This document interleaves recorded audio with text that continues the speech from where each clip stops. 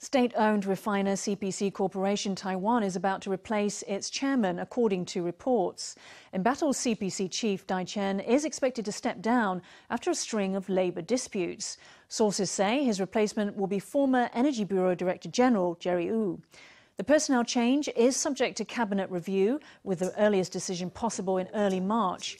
In other news, a rise in the price of international crude is set to push up fuel prices next week. CPC is expected to raise the price of gas and diesel by 1.5 and 0.7 NT, respectively.